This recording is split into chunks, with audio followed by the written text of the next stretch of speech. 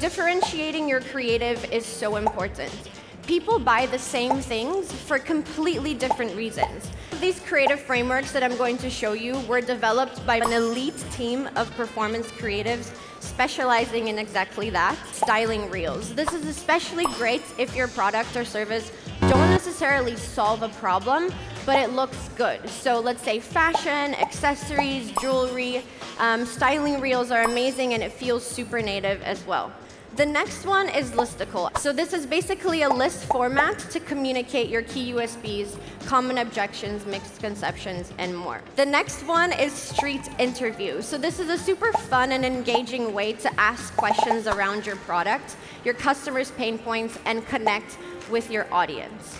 The next one is the tutorial. So this is where you show how your product works, how it fits into your customers' daily lives, through a demotainment. The next one is the POV. So this is where you tell your story from the customer's perspective, telling the story of how they discovered the product, how that product solved their problem,